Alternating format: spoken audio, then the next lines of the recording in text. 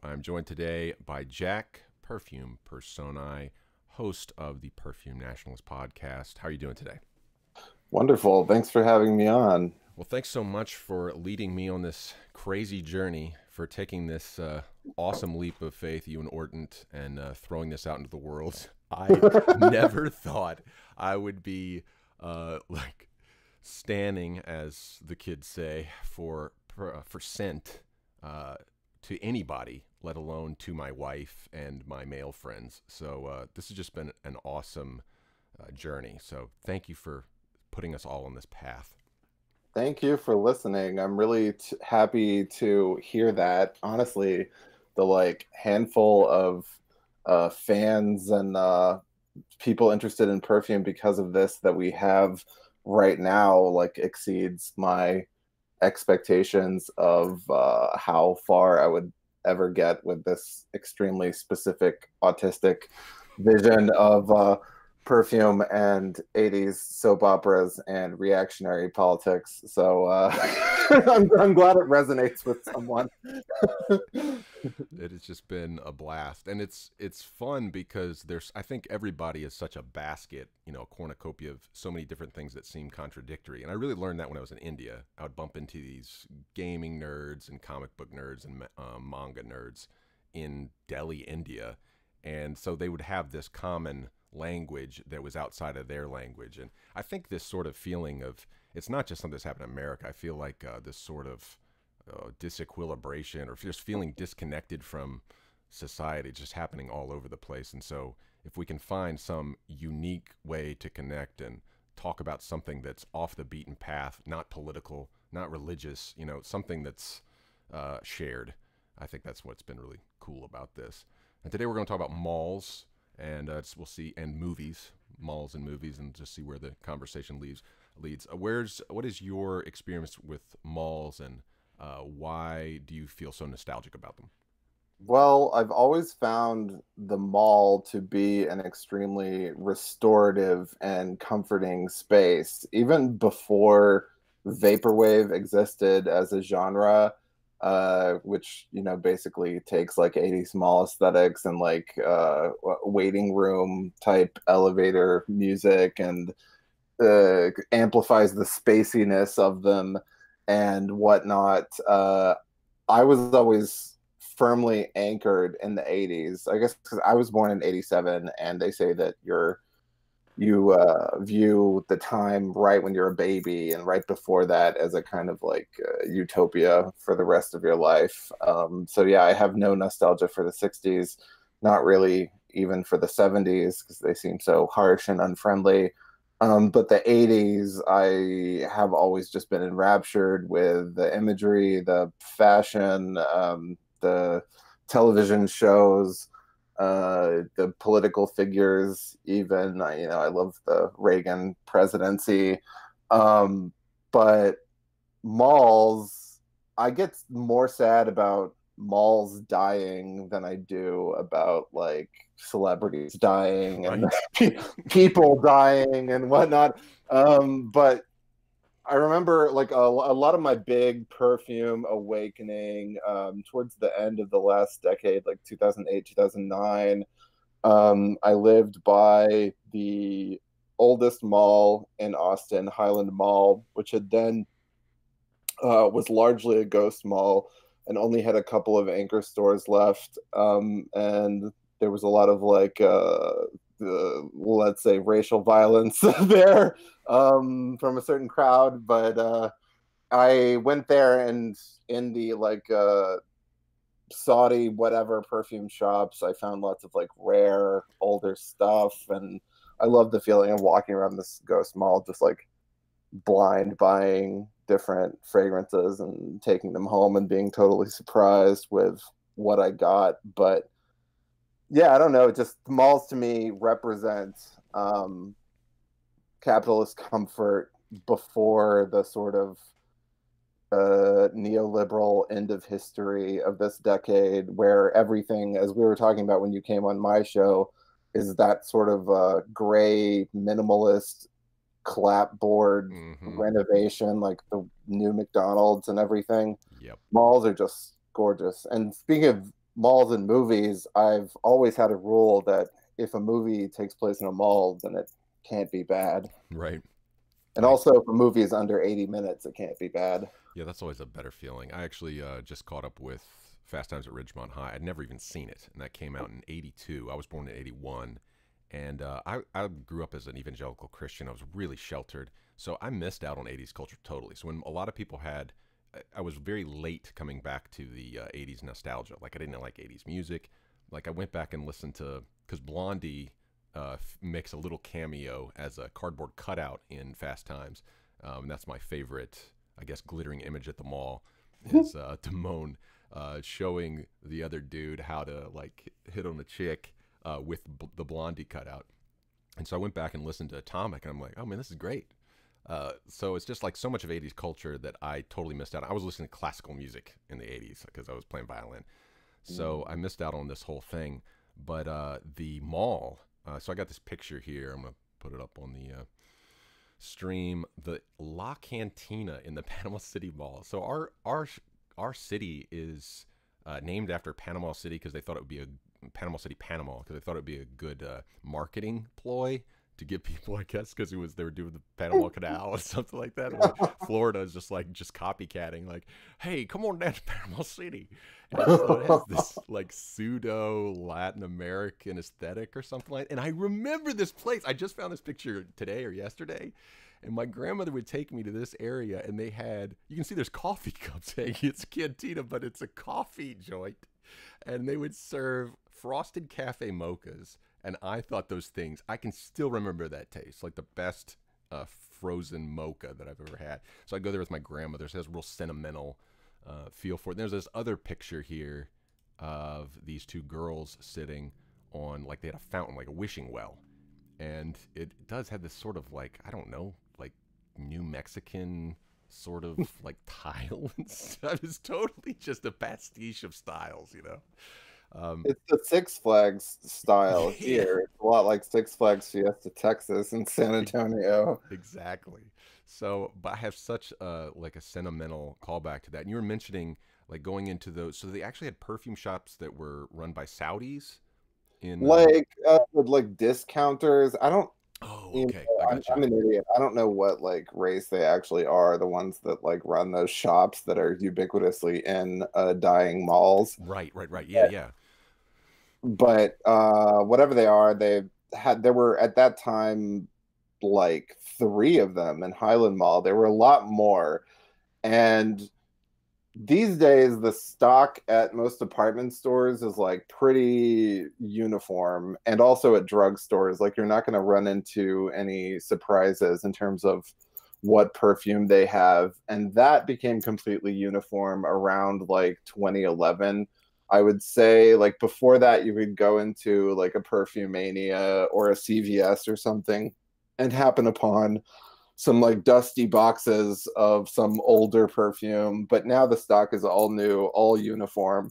Right. But at these type of discounter places, that's largely the only place you'll run into like rare stuff like Yadigan and Reeve Ghosh and Montana, all of this in person. Otherwise, you're just going to have to like blind order online, which I'm a big proponent of blind buying things. I love blind buying even more than thinking carefully about what I'm going to buy. Yeah, there was this one like kind of dilapidated mall in Delhi, and it was almost it was like an underground. It's basically just a couple hallways, almost like a catacomb. And I went in there when we were back there. It was probably about 2015 or something like that. I was doing this video about walking around, flaneuring, as they say. So it's flaneuring around Delhi. And I went down into this little catacomb mall. I can't remember the name of this place, but it had that feel. There was nobody in there. I have no idea. This is like a money laundering operation. There was no one in there at all. And you guys would just come out like, hey, hey, hey, over here, hey, here. I'm like, ah. But it did start making me sentimental. The great thing about malls overseas, like in Bangkok, Thailand, and in India, malls are huge. They're huge, and everyone is there. It's like taking a time machine. I love it. Like, so I think it reflanned the flame of my mall fervor, getting to see these malls at their peak, you know, and then coming back here. And Hurricane Michael destroyed our mall, and they realized that just if the mall would have probably limped by for another 5 years, okay, you know, but when that hurricane hit, they were just like, ah, forget it. So now I'm just gonna. Yeah.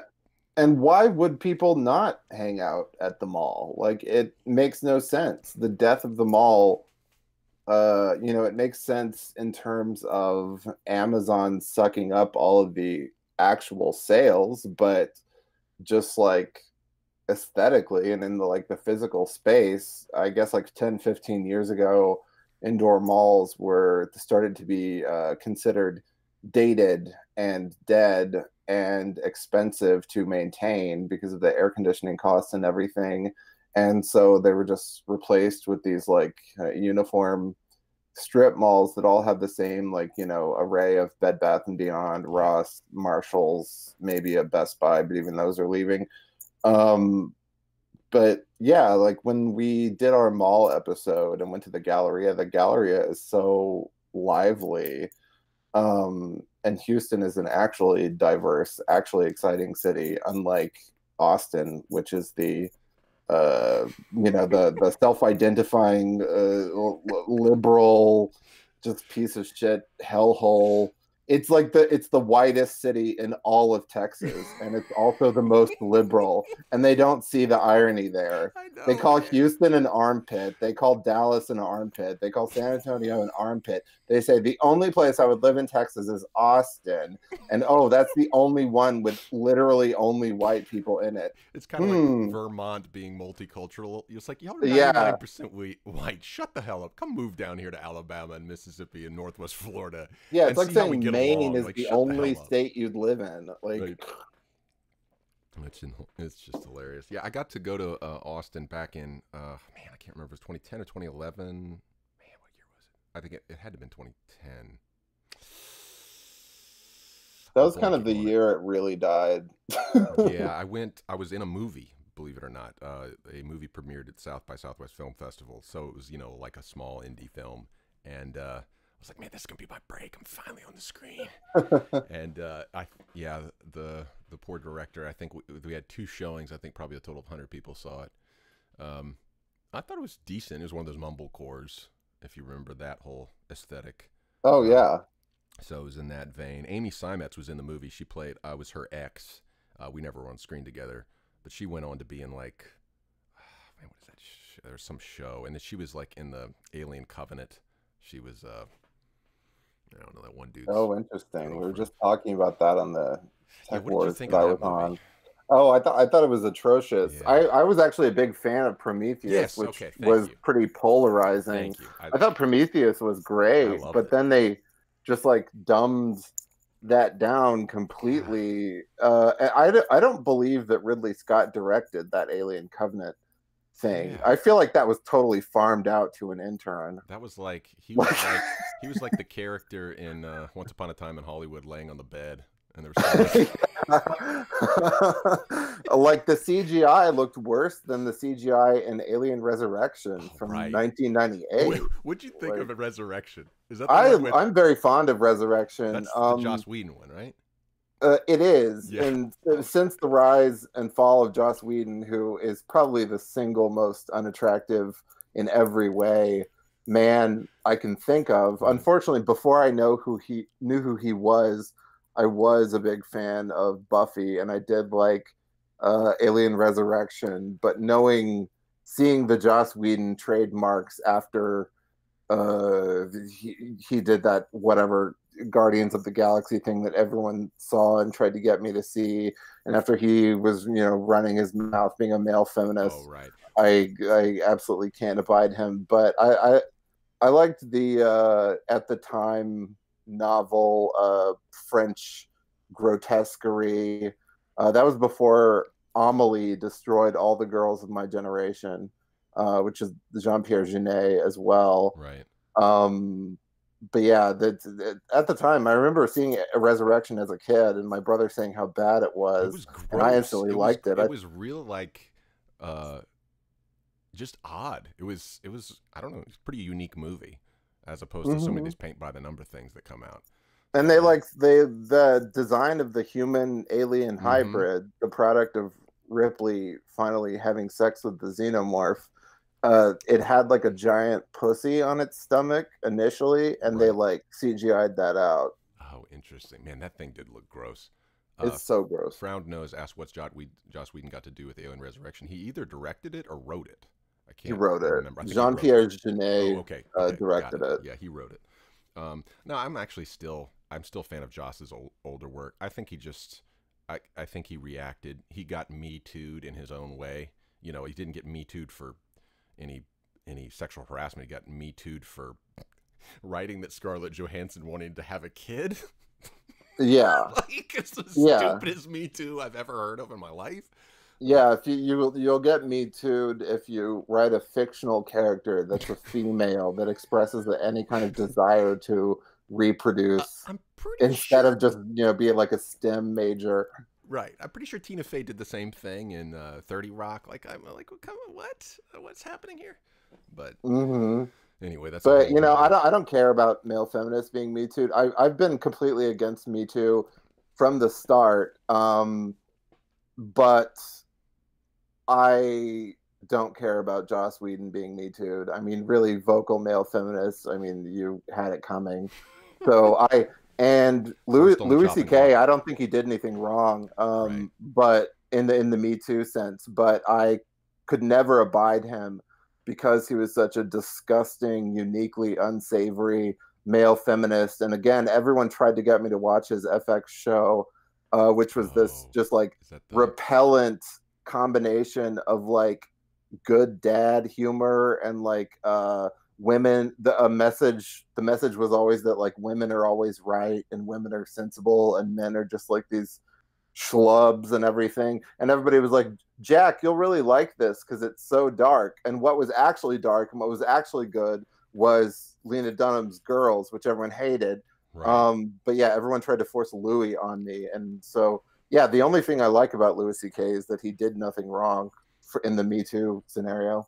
Well, and that is the interesting thing, I think, about the whole thing we're experiencing here, whether it's perfume nationalism or these just strange cross pollinations, is that people aren't predictable. You know, like we have arrived at some middle common ground from very different backgrounds, but we're like, it's just like I feel like it's been a the same thing that's happened with our building codes, like we're talking about. Like I look at these pictures of the mall, and they look okay, maybe not the best style ever, but it seems like they're trying for something. You know, they're trying to make it a fun environment, inviting. Whereas everything that has happened is just in the last 10, 15 years on the political landscape, in churches, um, and in our architecture is just taupe. You know, it's just, and like you said, it needs to be cleaned up quickly. It needs to be functional. If someone pukes, you need to be able to clean it up quickly. So no carpet, uh, nothing that could be possibly uh, problematic from whatever perspective. You know, functional. Literally everything looks like a hospital, from Yes. restaurants to Yes. houses to, no matter what it is, everything looks like a hospital. Not just a hospital, but an ugly hospital Yep. where you're going to be euthanized. Exactly. Like, that's the look of all of it. This Yep. grotesque, like just disgusting minimalism of the 2010s. That's the result of liberal Puritanism. Like, it Right. all stems from liberal Puritanism and like this kind of guilt at excess and guilt at ostentatious displays of wealth or beauty or anything. So they just say, let's make everything look like a gray and lime green hospital. Well, and that's what's interesting too. I mean, if people would think that perfume nationalism sounds like a contradiction or a paradox, it's like liberal Puritanism. Like, how stupid does that sound? But you know, and I think Poglia is really right. At the end of the 18th or 19th century, there was a lot of this. Christians got into politics, and they basically tried to. Some of them were this form of Christian that believed that if they got people right, Jesus would come back. Like that was actually a movement, you know. And so they were trying to police people. We saw how prohibition worked so well, you know. Mm-hmm. But it started going through doing things like that, and now we basically have a secular Puritanism. It's not necessarily God, but it's just basically this progressive taupe. You know, it's just this civilization is this taupe tile, these ceiling tiles, and HVAC. You know, it's very simple and austere and antiseptic, you know. And look at these pictures of the mall back then. It does. I just have such a visceral reminder of being with my grandmother. Looking at this one picture here from Fast Times at Ridgemont High, there's actually carpet on the mall floor. I was just kind of blown away by that. You know, Yeah, 1982. I'm tired of the neoliberal performative hatred of carpet that's Yep. existed for the last 15 years, where everybody, there are these like memes, these received opinions that people get usually from a TV show. Like about 10 years ago, everyone pretended to be disgusted by mayonnaise.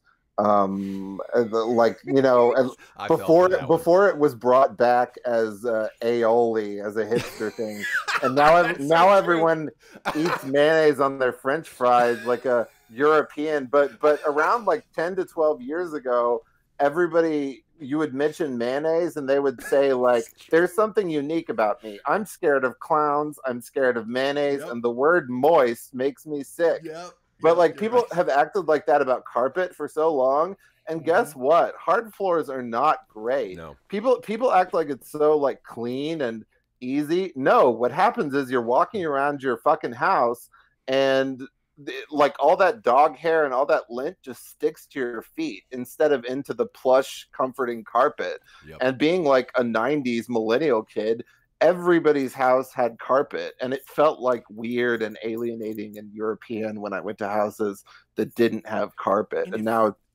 it feels just the sterile. norm. It feels Yeah, sterile. and it goes perfectly with like childless Hmm. millennials.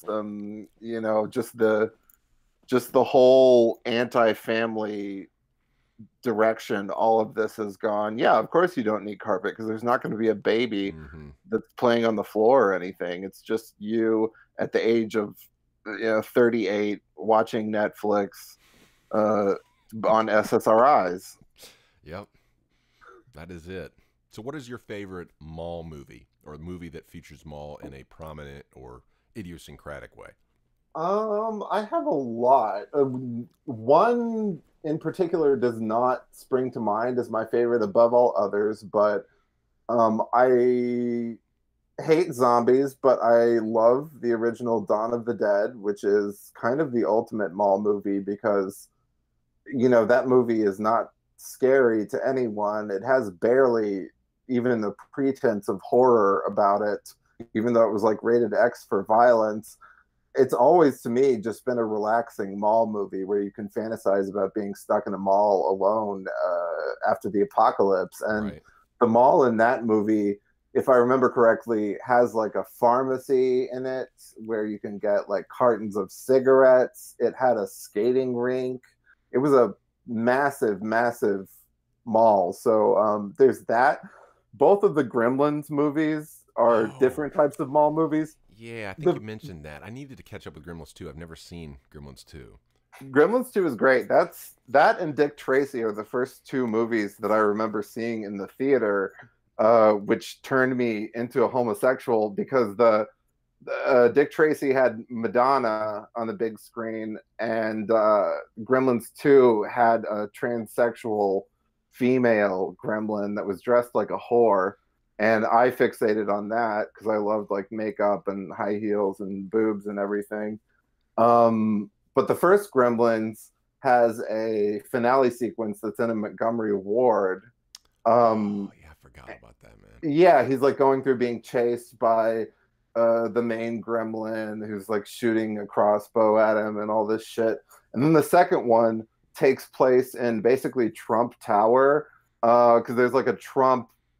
People have told me that Gremlins 2 is now a really trendy movie, which it never was before. But there's like a Trump character named Daniel Clamp, and the Trump Tower is called Clamp Center, and it has like it's basically a late '80s mall in a skyscraper thing with like frozen yogurt shop and salad bar, and just it's a cool set. Yeah, I remember being obsessed with Gremlins and Dick Tracy just from the marketing because Dick Tracy was like promoted everywhere. I feel like they had McDonald's cups or something. I don't They know. It was did. like everything was Dick Tracy and Gremlins too. And so I was so obsessed with Gremlins, we went to Movie Gallery because Movie Gallery still existed, and it had carpet. I do remember that.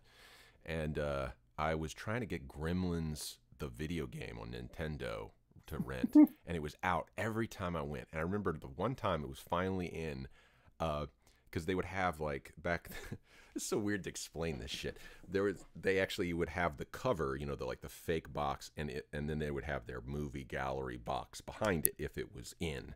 And so you'd be walking by, and the box, you know, any of the ones that were flush against the shelf, you're like, ah. And so every day I went in, somebody kept that Gremlins game for God knows how long. And so I walked in and they had it. I remember grabbing the box. I was like, yes! I pumped my fist. It was like, you know, this nerd's dream. And that game is god awful. It's so bad. But I think I beat the whole thing.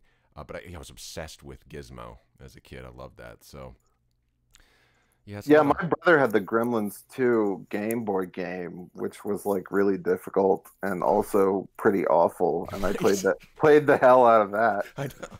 We all just we're easily psyoped, aren't we? I mean, it just does seem like like what you were saying about that whole non-event about Ghostbusters. Like it like broke up friends. Like fighting over that dumb Ghostbusters reboot, and then this thing with the Joker. Like you're right, it's just we're so malleable. It's like the same people. I always had this conspiracy theory. It's like the family Christian stores were run by atheists. They're like the Christians are really like this.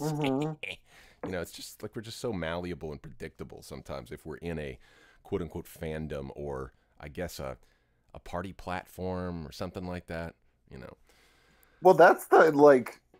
Totally what's happening with Joker is that, as I was saying, it's just like the first time they're doing the inverse of the marketing that they did for like Captain Marvel and Ghostbusters and all the like female reboots of everything, where they kind of make it seem like there's this giant reaction against the movie coming from like Klansmen waving torches outside of the White House, and it's entirely like made up. Like making the controversy up creates a little bit of the controversy, but like that Ghostbusters stuff, the promotion for that went on for like a fucking year. Like they were saying, all of the incels and white supremacists and misogynists are just round the clock harassing Leslie Jones.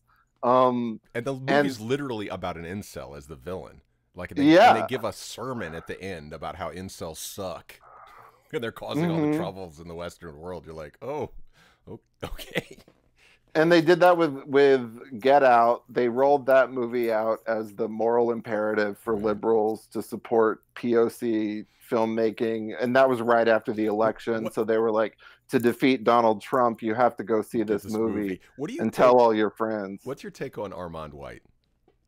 Oh, I love Armand White. I mean, his takes aren't really like consistent, and they don't really make sense, but he's a great troll. I love him, man. Like he's awesome. I was introduced to him because he's the one dissenting review about Toy Story 3, and at the time, I was just a basic bitch, liked anything that Pixar did, and so I was like, man, Armand White, what is this guy doing? And I started reading his reviews, and I think even at the time, I was like, there's something here. And then the more I read him, I was like, man, this guy is so fun. Yeah, so he's just one of my favorite. Like his review of Get Out was fun. So he's awesome. I mean, the only film critics that I like are Armand White, Rex Reed, especially like his like books from the 60s, Parker Tyler, whom Myra Breckinridge is based on. Wait, no, you gotta slow down. Like I'm rediscovering my film love. I went off the radar for like 7 years. So who is Rex Reed? Rex Reed, he kind of looks like Elvis in the 60s. He popped on the scene. He has this like shoe polish black hair. He's still alive. He's very, very old. He's very gay. He always championed like movies from like the 30s and 40s, like old Hollywood stuff, when liking that kind of thing was more exclusively a gay thing. Okay. And always seemed to hate new movies. Who else did I say? Oh, Parker Tyler, who's like another unhinged gay cinephile from the 60s who wrote a lot of really good books.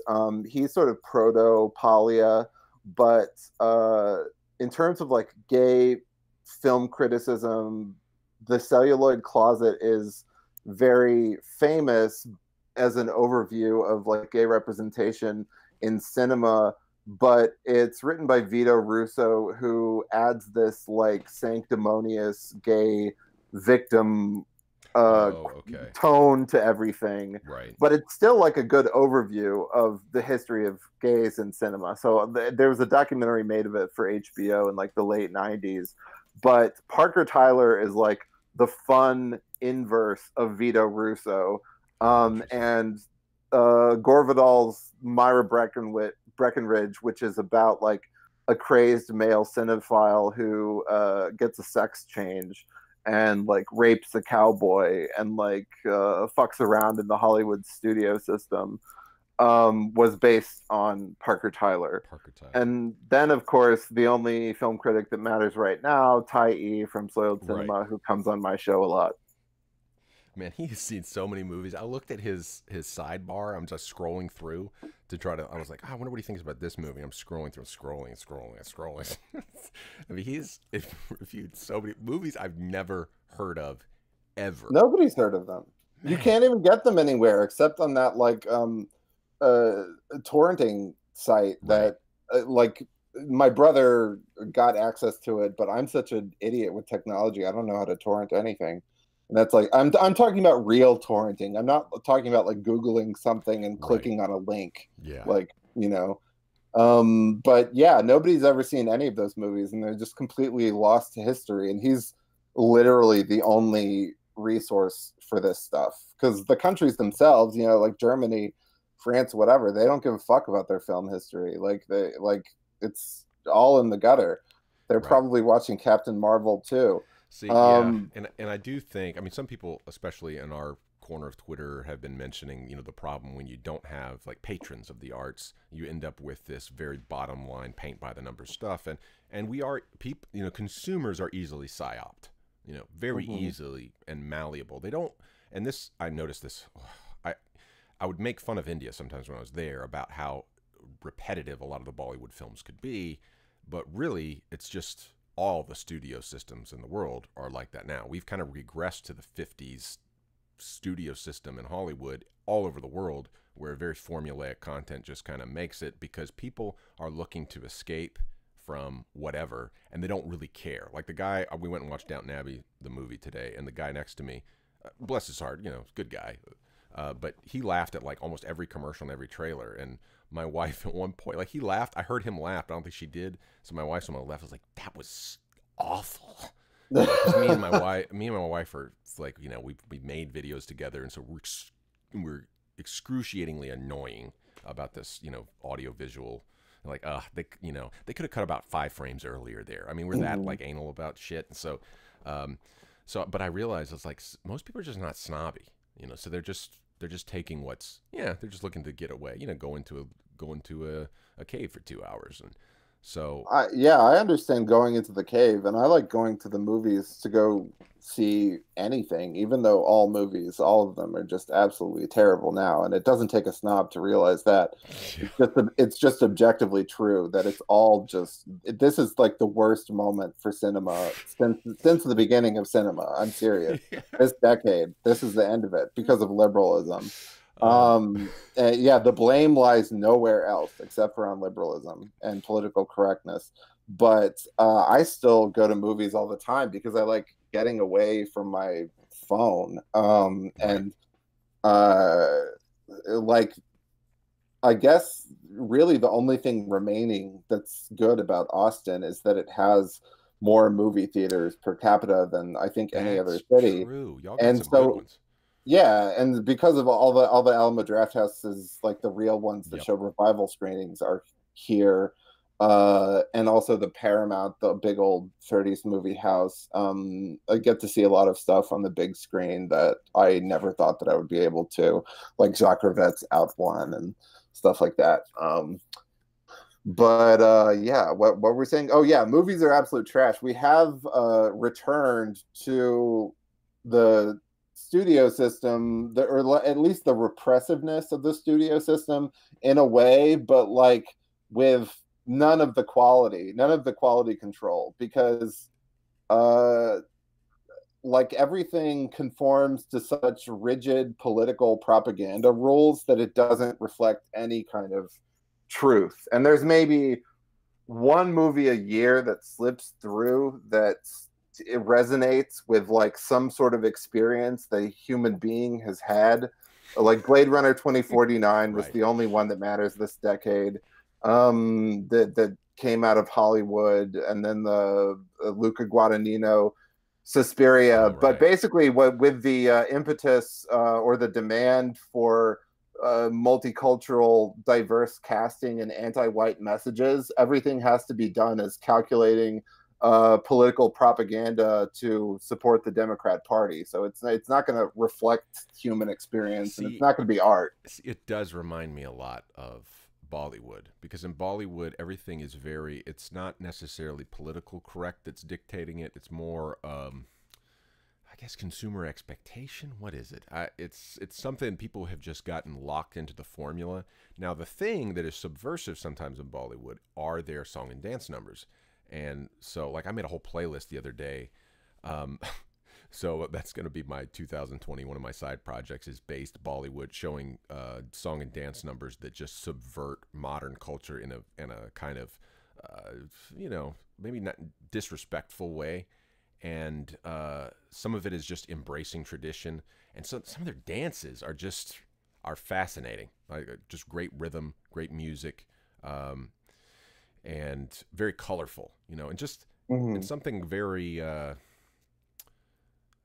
ostentatious, which sometimes is just frowned upon in the Western world. Like I went back to go see that movie, the end of the tour, about David Foster Wallace and his they had a mall scene in that because I wanted to see what it was. It was just so sterile, like the mall scene. I mean, I guess it fit their aesthetic for what they were trying to do with that movie, but it didn't. I did not feel like going to the Mall of America from seeing that. And I think Mm-hmm. David Foster Wallace, he loved TV.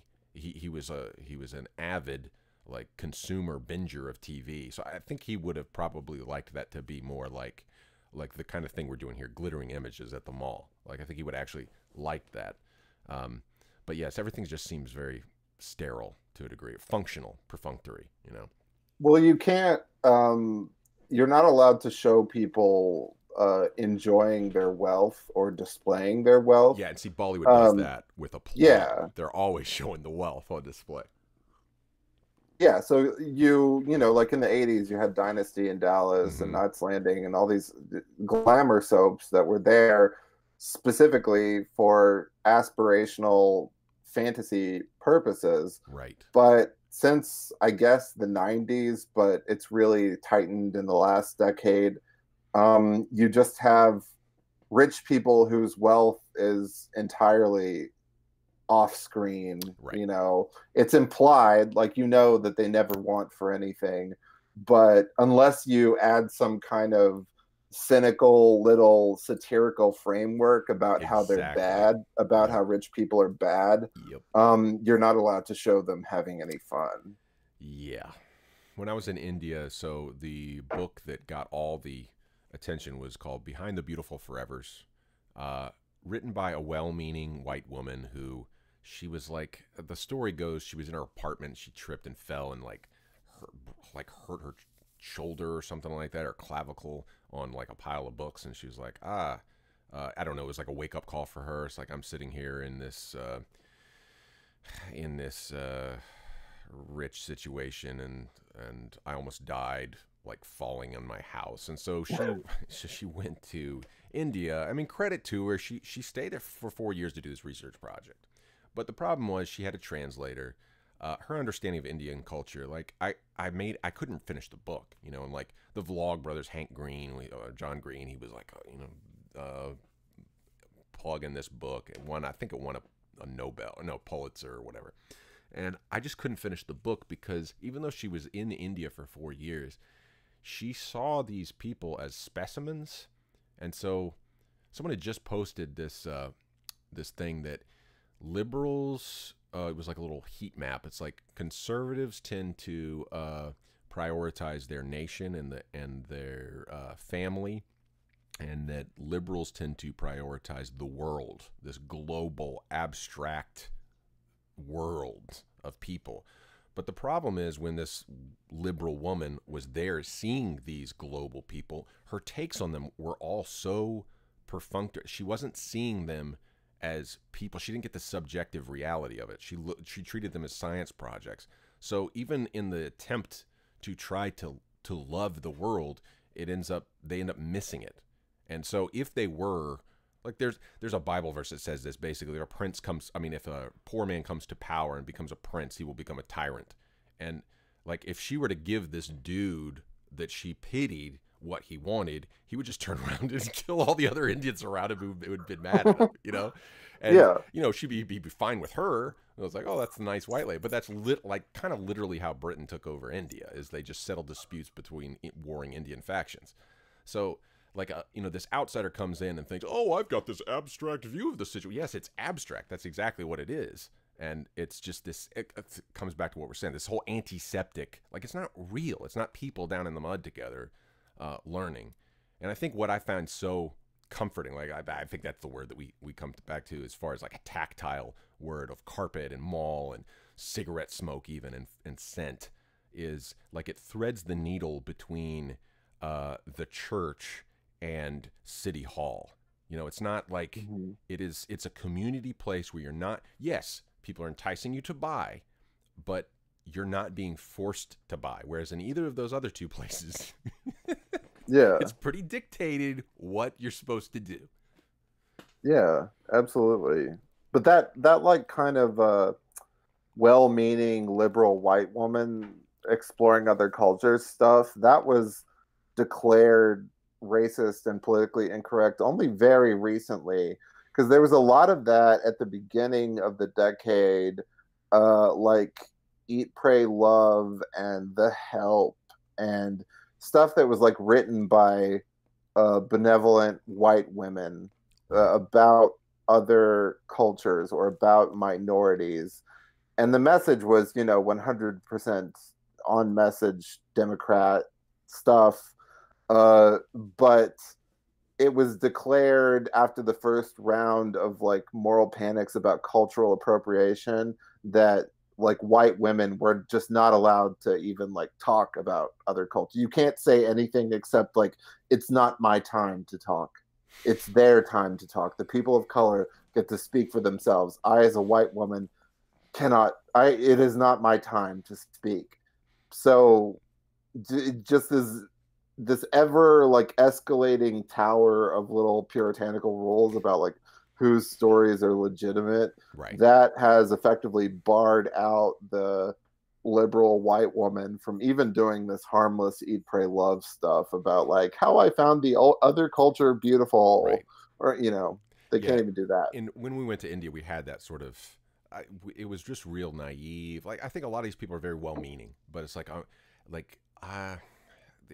you go over and it's almost like you're this, you're not really a participant observer, which they teach you in cultural anthropology is really the best thing to be, as a participant observer, not someone who's outside and not interacting at all.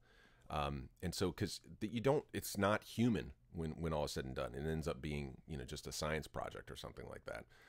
But it is so hard to do that for human beings because we tend to be like oil and water, and when there is some sort of intervening, like, bottom line, it's like, I believe in Jesus or whatever the thing is, or I believe in the Democrat Party. I believe in this party platform. And that's why so much of our political debate's just dumb, because everyone has their one hot button, and the demagogues realize, oh, if we play this hot button against this other hot button, then they'll keep fighting and we can still stay here in office pretending we're arguing about it, And so demagoguery just lives off this sort of thing,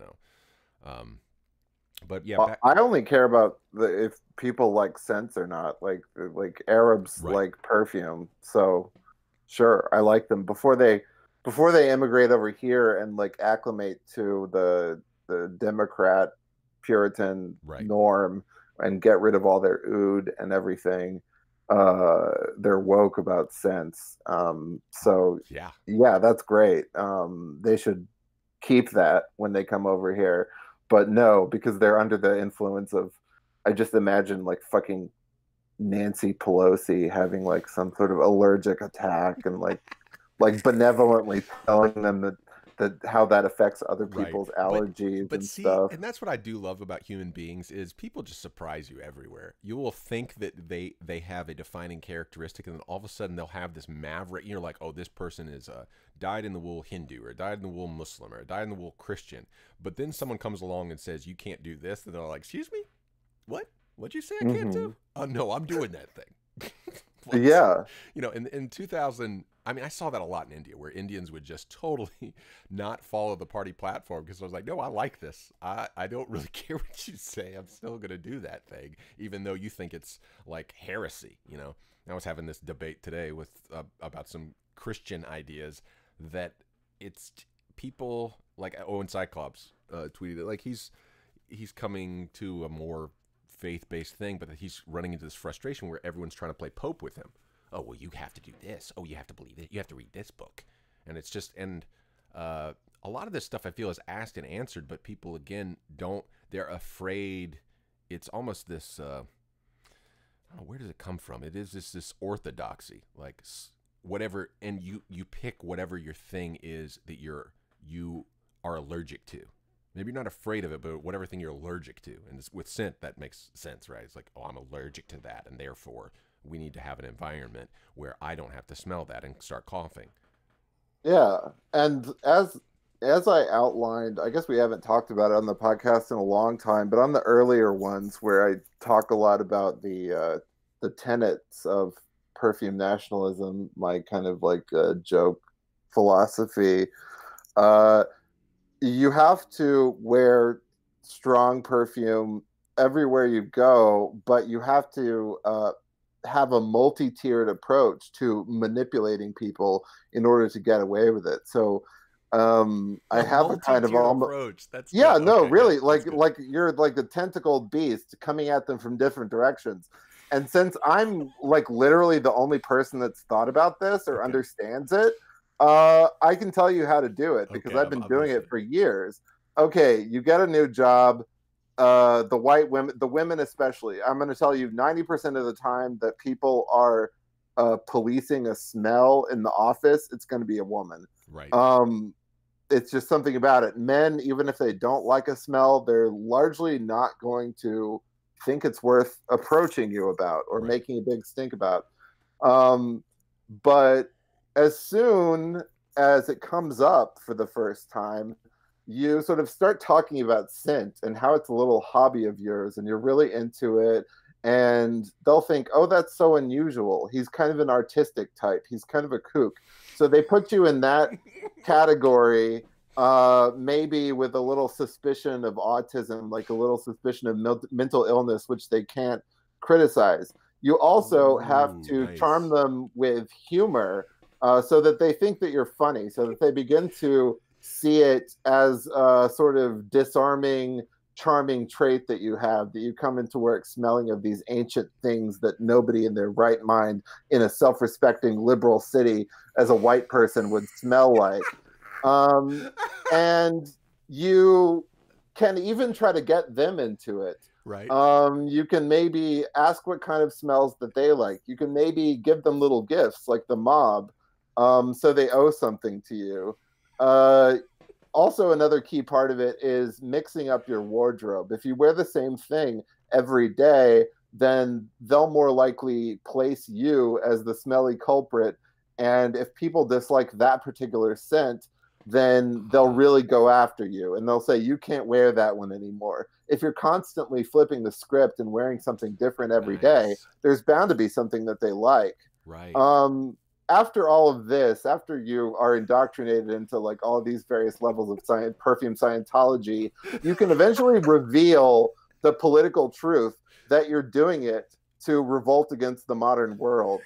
This is like the last tier. Most of them probably won't get this, but you can, if everything else fails, just tell them I'm wearing this because it's a direct reaction against the repressiveness and censorship of this cursed decade. And nobody can stop me. You can go to HR. You can try to get me fired. Do what you want. But usually, if you've made them like you and if you've manipulated them in the previous ways that I've mentioned, then they're not going to go to HR. Right. But it takes they have to really be confused by you and not know what to do. Otherwise, they'll police scent on women so fast. Just like women don't like when other women wear too much makeup or look too attractive or anything.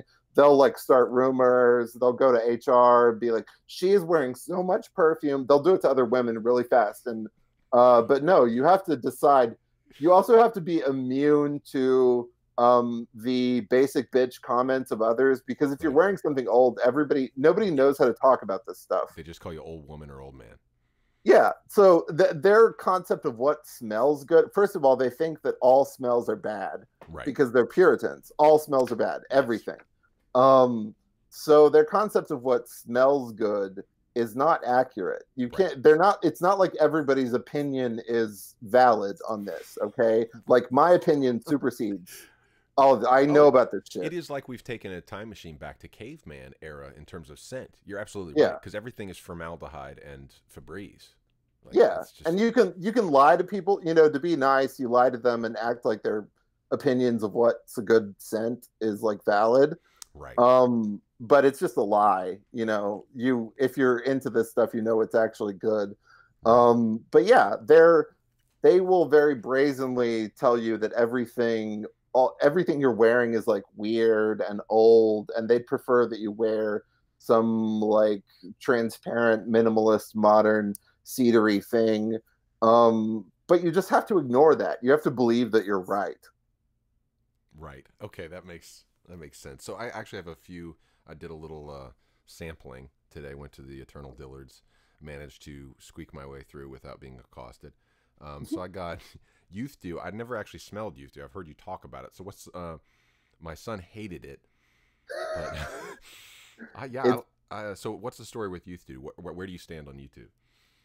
Youth Dew is one of my top 10 favorites ever. Youth Dew is an entire lifestyle. Again, it will appall the modern nose because it's so. I did not expect it to smell like this, because when you said the word Youth Dew, I assumed. No, it smells like a sarcophagus. It smells like a mummy that's like covered in cloves and spices and frankincense. It smells ancient.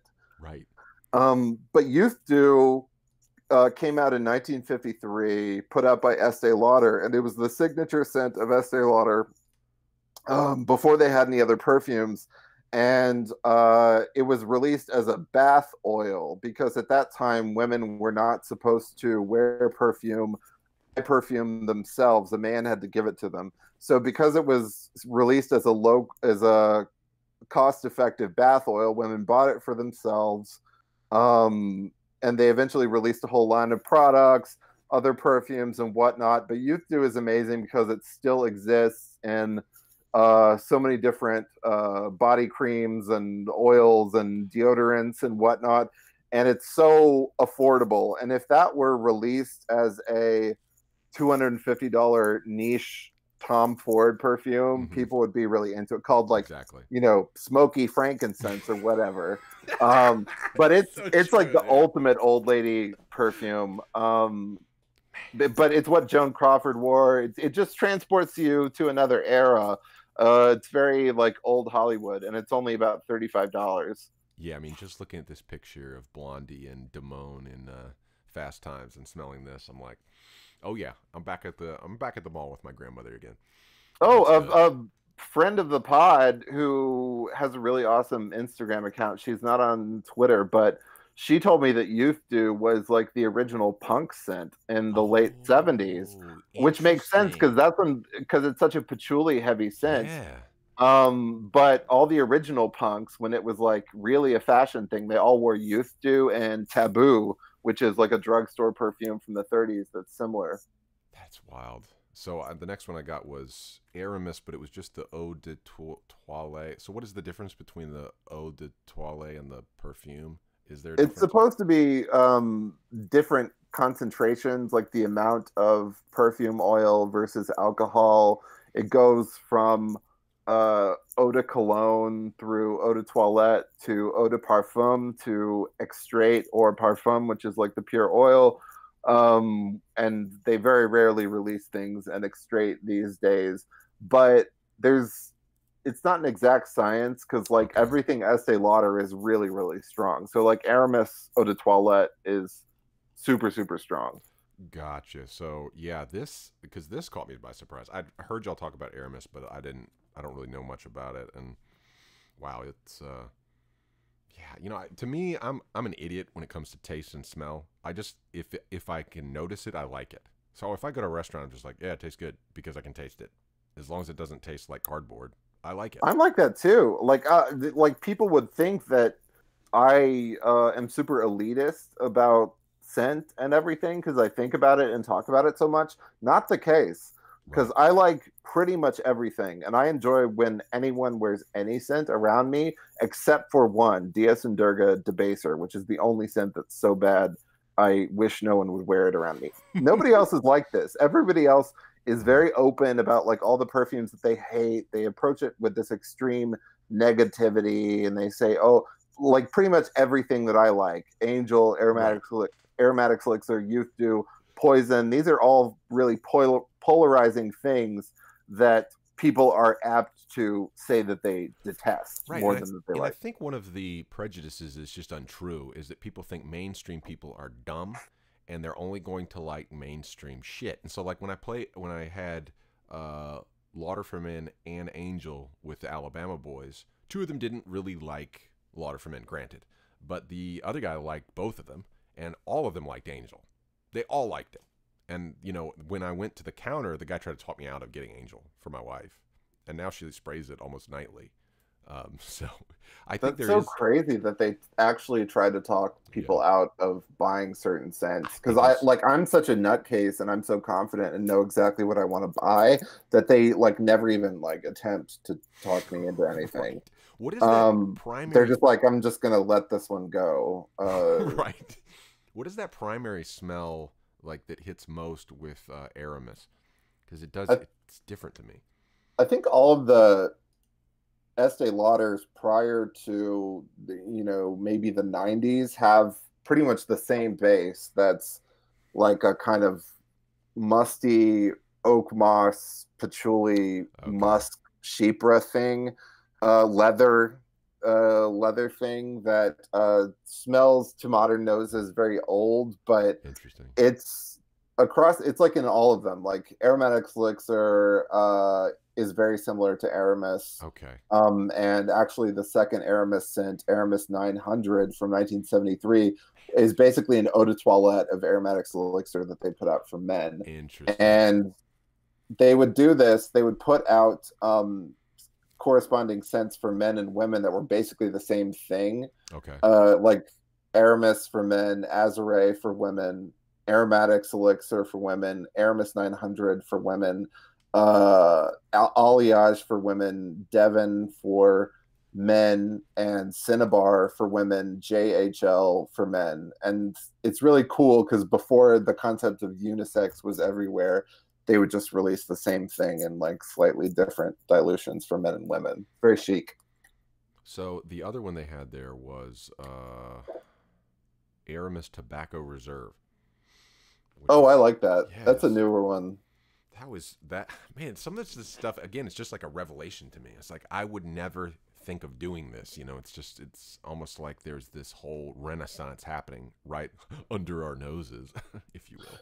Yeah, because people don't even think of their sense of smell Right, as like a dignified scent that they should be able to pay attention to. Like people are really that psyoped out of right. enjoying that sense. It's like if somebody over the course of a quarter century just decided that you were not supposed to enjoy the taste of food and just gradually Yeah, everyone started to believe that because what if your tasting food hurt someone else? Yeah, well, it's just the, we're gonna eat bugs and live in the pod, right? Like that's Yeah, the whole that's meme coming right next. now. Yeah, the eating Strange bugs thing. how liberalism is all just about escalating levels of like self-flagellation and punishment and placing arbitrary limitations on what you can enjoy based on vague, nonsensical narratives of like original sin. It's this vague, like fog of original sin. It's so Yeah, it's true. just like you have to cut off all of your senses and not enjoy literally anything. No sex because of Me Too, because you might rape someone, even though they're constantly pushing sex, out of every screen around you. No smells because someone might be allergic. The most loathsome people on earth might be allergic. Right. No taste because you have to eat bugs because the climate change Climate is change. That's happening the if you big one enjoy now. food. Yeah, What? meat costs too much CO2. We're gonna have to Yeah, dump it. Yeah. you have to do little ceremonies of separating your recycling, and it does literally nothing but little rituals. But you'll receive social pressure to pretend It's that these indul- rituals are doing something, the so you reinst won't really say it out loud to your partner or right. whatever. How recycling is literally doing fucking nothing. Because what if they think that you're crazy and don't care about the earth for all the children that you're not going to Not gonna have? have Yeah. the reinstitutionalization of indulgences. It's so weird, man. Yeah, it's I weird. know. Ugh. It's But just yeah, I'm like so adamant about people recovering their sense of smell as a source of yeah. enjoyment because it's more powerful than all of the other senses because it's like a time warp. You're literally Yes. stepping back in time. Yes. That's That's the only way you yes. can experience these spaces. And like when I first got into this and I was going around like Kohl's spraying Giorgio for the first time and like Youth Do, I was just like transported to the Yes. 1950s, the 1980s. Like it's incredible to smell this stuff. It's not just bad. Like people just have this instinctive embarrassed reaction of shame. They just imagine someone thinking that they're dirty Yeah. or something if they enjoy a smell. It is that Madeline effect, where you're taken back to some prior time. And I think we're the accumulation of all this genetic biological material, and to reduce us to this eternal present, where everything is sterile. It is weird. The whole thing is weird. And sometimes I feel like it's just the accelerationist explanation that it is almost kind of an unthinking entity at this point that's self-sustaining, that it is just this coalescing of so many different ideologies. Because a lot of the way that you're describing liberalism really, to me, having grown up in the church, reminds me of evangelicalism. Like Yeah, I've I mean seen it that's happen what it used to more and be. more, where it's just like, oh no, don't go there. I mean, think about how weird the Puritanism around nudity is, and I still have this like vestigial fear of nudity. But you go back and look at all Renaissance paintings; it's all nudes, man. It's all everyone's God's naked, for crying out loud. But It's the discomfort around nudity is a quality of liberalism right now, which right, people like but might not understand this red pill, but like I'm right. Like people are really uncomfortable if they see any kind of nudity that's intended to be attractive or erotic. And erotic female nudity has been effectively banned from Hollywood movies for the last quarter century. Okay. right, Showgirls and Basic Instinct represented the last time Hollywood tried to really do normal erotic female nudity. but Everything now, if you show tits whatsoever on an actress, it's viewed as rape. People are made instinctively uncomfortable. Like stuff may be sexually graphic or whatnot, but they use these plastic dicks in that's right. HBO Yeah, I heard shows. It's about not that. real nudity anymore. If they do have nudity, it's always like an extra or it's intended to be funny. Right, Like in what's that? Midsummer. It's supposed to be like gross, like old people naked, right. so it's like a shock thing.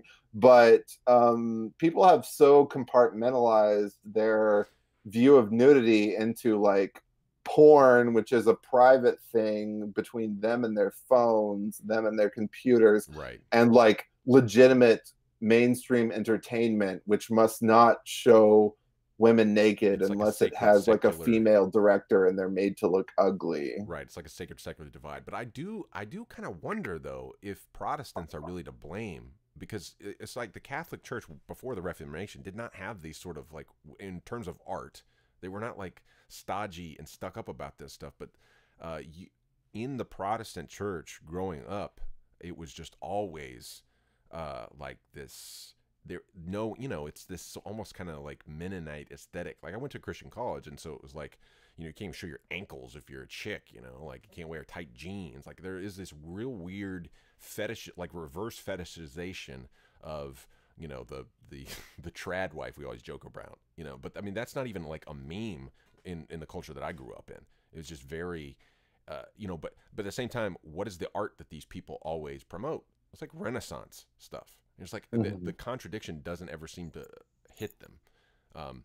So I just wonder where the parasites originated from. It's weird because if you went back to Margaret Sanger, you don't get the idea that Margaret Sanger had been like, oh yes, nudity is bad.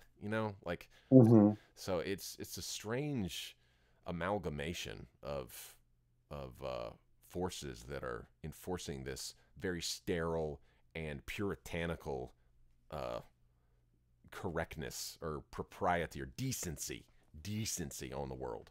I mean, I feel like Camille Paglia and Bronze Age Pervert are the only ways forward. And Right.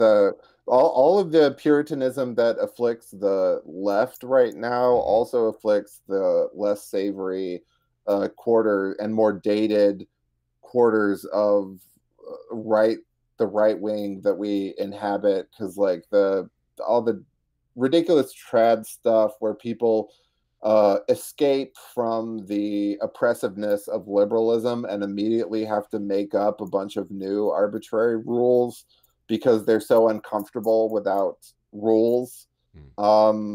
That's the same thing to me. There's the new movement that I want to represent and I want to be a part of is driven forward by Camille Paglia, and I see it in Bronze Age Pervert. I see it in Red Scare. It's not just a right wing thing, but conveniently, the left has surrendered the entirety of art and culture because of their mania for censorship. Like they're completely openly anti-art, and they are in the state of denial and think that they still own art. They don't. We've taken art from them. People don't know this. Like normies don't know this. But we've taken art from them. Yeah, it seems like almost totally like two railroad tracks, parallel, because their censorship is their main thing, but it's like this decent blasphemy rule that comes from the religious side of it, and they're just two sides of the same coin, where it's just the result is the same, whether you have God as the ultimate reason for your censorship, you can't blaspheme God, or on the other side of it, well, you can't blaspheme like punch down or whatever the thing is, like you can't oppress somebody because hurting people's feelings is oppressing them, so we're just going to have this no child left behind taupe tile future. It's going to be great. And make no mistake, liberals literally believe in magic. They literally believe that saying the N-word or like a prohibited word means that a thunderbolt will strike down you, the person who said it, or like a person of color. They literally believe that there's a magical reaction from saying a prohibited word. It's true. It reminds me so much of blasphemy rules. It's 100% a blasphemy sort of enforcement. So. The way that it's like, I would say in the last like 3 years, it turned into like people just like completely left behind analysis of intent when saying a prohibited word. Now it's like if you say the prohibited word whatsoever, regardless of intent, the black magic will happen. The dark magic will be unleashed. The lament configuration, It should not even be like called secular religion. It's literally just a made up, goofy cult religion. Yeah, Like, it's like the Church of the Flying Spaghetti Monster, but not in yeah. any sense understood how it came into being. Like, And these yeah, are the people that circulated that flying spaghetti monster I know, thing right? in the 2000s. Like, oh, I watched Jon Stewart in The Daily Show, and I hate George Bush. I'm so above all of this. These are those exact people, but they believe all this shit because they're cowards and they're too scared to speak out. Which Yeah, almost everyone is a fucking coward about this. yeah, Everybody. and I have been too. I feel like I was in India, and my quote unquote red pill moment, I think, was watching what's his name, John Oliver, and it was about what was it about, like I can't remember which one it was. I think it was off maternity leave, like paid maternity leave, and he was like explaining how Sweden does it or something like that. And I was like, me and my wife looked at each other like, what just happened? Like, it was like in the blink of an eye, I was like, I hate this guy. Like Yeah. because whatever, I was laughing along with him prior to that, and then in that moment I was like, this is a joke. Like, this is a sermon, and it makes no sense whatsoever. Like, I just couldn't wrap my mind around like what the even premise was.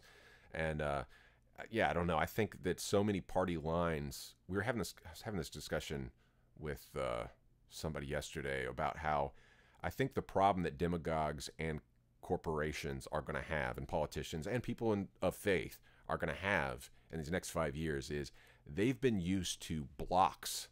They've been used to uh, communities that are in blocks. But more and more, uh, it's more and more it's preference string theory, where these strings going through the blocks, and that string is going to be like, wait a minute, you're 3 millimeters to the right of me, you're 3 millimeters to the left of me, I'm out. Like, no, I'm not gonna I'm not signing on the dotted line in blood for that dumb thing. And I think we're going to Yeah. see more and more people jumping ship from this dialectic, this blue versus red or whatever. Yeah, and eventually those people are going to, when it becomes more acceptable to dissent from liberal orthodoxy and there's more of a concrete mainstream reaction against it, those people are going to pretend that it never happened. They're going to pretend that they never Yeah. severed all of their Yep. friendships for abstract, nonsensical religious Yep. concepts that they made up, which they did in 2016. Um, they're going to pretend it never happened, and they're going to act like people like me who have been telling the truth the entire time with my name and face attached. Right. That there's nothing to that, and they're just gonna fucking join the bandwagon after it's safe. And We were just talking about this yesterday. So we talked about two podcasts, and one of them was Eric Weinstein's The Portal, and he had this guy on, and they were talking about preference falsification. The guy was an expert in this one area, and he was saying that once communism fell, they went over to interview the communists who were in power, and nobody owned up to being a communist. And so what was happening for like 20 or 30 years, communism or socialism, like as such, as a ruling faction, was literally running on ideological fumes. Nobody believed it. No, but they just were afraid that they were going to get ratted out by their brother or sister. So they literally just towed the party platform and pretended to go along with it, not realizing that they were all operating under this emperor's new clothes situation, and they were afraid that if they lifted their hand first, that they would get it cut off. And so once they went over to interview the communists, there were no communists to interview. So I feel like some of this is kind of like that. And they said really what you need is it's the slow clap. It's somebody delivers a speech. You see the scene in the movie that delivers a speech, and everyone's just kind of like looking around, and then one person goes, you know, yeah, and then as soon as he claps, everyone's like, oh, okay, I can clap. And so I feel like in a lot of ways you're like that. Like with Perfume Nationalism, you've start slow clapping about scent, and people are like, oh wait, I can like this. Oh, I'd forgotten about that. And then so it's just like we're all kind of, um, yeah, I think that a lot of it is just that I have always had total narcissistic confidence in everything that I thought, which whereas most people have more shame, and they're more worried about what others think. Like, I used to be a lot more social. I used to be a lot more popular. I like people. I like being liked. I may be this like sort of contrarian personality that has a lot of weird ideas, but I don't like conflict, and I'm nice Right. to everyone. That's the thing. I just have always told the truth. Right. And I really can't name almost a single point in my life where I've been like intimidated out of it, really. And now, since pretty much literally all my IRL friends dumped me for voting for Trump in 2016, I just like went online and like found a different scene of people to talk to. Um, I Right. don't know. Yeah, they're the sort of hypocritical cowardice when people eventually slowly accept these ideas that are very obvious to me, but which they were too wimpy to speak up about, for a variety of unjustifiable to me reasons. I don't like that, but that's how the majority of people operate. Yeah, it's just been a weird few years, but I'm really thankful for what y'all are doing, and do we anything to look forward to in the perfume nationalist universe in the next couple weeks? Yeah, well, so we're making some changes. We're going to finally monetize and paywall Amen. some of. Yes. Yeah, no, we've got to make some money. You got to do it. We're all poor. We're gonna finally monetize on Gumroad and paywall some episodes. Frankly, some of the racier ones, Right. because we don't want to get kicked off of Apple, because that's where like 80% of our listens are. Yeah. And Exactly. a big part of the Perfume Nationalist project was doing this in the mainstream, and making it so that people can't immediately categorize what's going on. Right. So that they could, like, someone that's into perfume could conceivably just stumble upon it. The sort of right wing, weird Twitter people could stumble on it and think the perfume stuff is weird.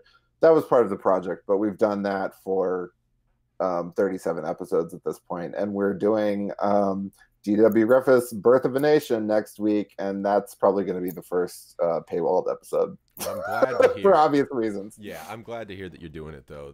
Yes, I Mm-hmm. will definitely be supporting. I've still been supporting. I haven't even been had time to listen to Tech Wars, but I've still been supporting them just because I'm just thankful this exists. I'm thankful that these little disparate communities exist. And what I think you bring to the table is something. We were having this conversation about how YouTube is just a wasteland right now.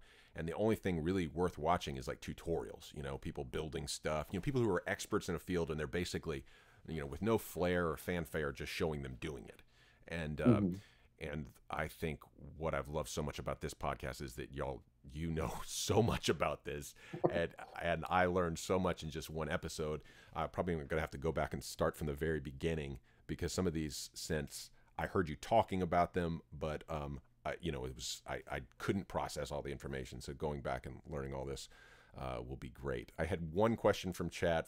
We had a few questions. I'm not going to hit them all, but so my buddy Jared asked, before the podcast is over, if you get a chance, ask him how he feels about liberals. I think he's How I kind feel of, about I liberals. think he's kind of answered that question, but do you want to elaborate any more on that? I mean, I hate them with every fiber of my being.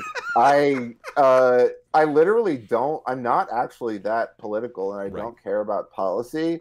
Except I will vote against Democrats for the rest of my life as revenge for this decade. That's how I feel about liberals. And So you're voting Trump in 2020? yeah, and Trump will always be my favorite president and one of my favorite, like, countercultural figures and biggest inspirations. I know Trump is not fashionable on the right anymore because people are fair weather friends, Right. but Trump is an important symbol and an important countercultural figure who is timeless, and he is really the living embodiment of perfume nationalism. But yeah, I'll vote against Democrats for the rest of my life as revenge for this decade. Well, one of the fun synchronicities was me buying Lauder for Men, and you explaining to me that they actually changed their, and that was my first choice. So maybe I am just Trumpian and I never realized it all this time. I bought this, and you said so they changed their design because of his perfume, his scent that was coming out No, around the same Estee time. Lauder, in the early 2000s, Was when Trump was really big because of The Apprentice, he put out his first celebrity scent, and Estee Lauder put it out. And they oh, okay, used the Lauder for Men bottle, but right. they swapped the color of the top. They gave it a gold top. Gotcha. It does. You are just. It's so true. Like looking at, I read his book after the election just because I was curious, and I just liked his style. Like I liked how his candor. I think that's the thing that is so refreshing to someone like me and you. Just the candor of it. Like that book, he wrote that. He had a ghostwriter write it, but it's Trump's voice the whole way, right? And he just hasn't changed the way he's talked in 30 years. It's the exact same Yeah. dude. He's just been the same dude the whole time. But yeah, this does remind me of like the architecture in there. Even it's just it feels very Trumpian. Yeah, I remember going in Trump Tower the first time I went to New York in 2011, with absolutely, I'd never watched The Apprentice. I'd never thought much about Trump beyond that he was sort of an 80s pop culture figure. And I absolutely adored Trump Tower because it, even then, was one of the last places that you could see that kind of opulent dynasty type architecture and atmosphere. It was just so lush and luxe and wonderful. Yeah, and that is just the dying thing, just kind of like the malls, like we've been talking about. It's like, I feel like we're going to see. I was having this conversation about YouTube this morning. I feel like we are going to see another golden age, another renaissance happen. We kind of gotta tread water, and stay afloat long enough to get there. I think some good undercurrents are happening, and you're on the cutting edge of that. So I really appreciate you coming on the podcast today. Anything else you'd like to say? Uh no, subscribe to our Gumroad when we have that up and going, to hear the most cancelable episodes. And thanks for having me. You've been a big support, and I'm really excited that the show has resonated with you in this way, and that you're like going to Dillard's and smelling Estee Lauder scents. It's wonderful. It's been a blast. Well, thanks for coming on, and stay tuned. If you're following me on Twitter, YouTube, I'll be sharing some links to the Perfume Nationalist Gumroad when it's going live. Join in supporting if you're at all a fan of scents and the cutting edge of this new spiraling into creativity realm that we're embarking on here. So no more taupe tiles and ceiling tiles and boring ass tile floors with no carpet that all smells like formaldehyde. We're gonna have a great 21st century. So this is just the beginning. Hell yes, return to tradition.